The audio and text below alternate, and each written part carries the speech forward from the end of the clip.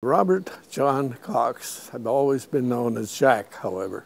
We became under attack with the Japanese planes, and the Betty was a twin-engine bomber.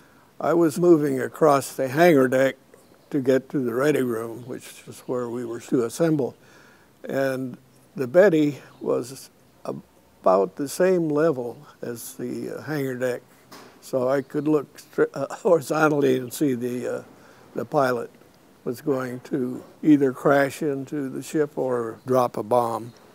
But he was splashed before that could happen. Left a lot of relieved people on the deck of the Hornet.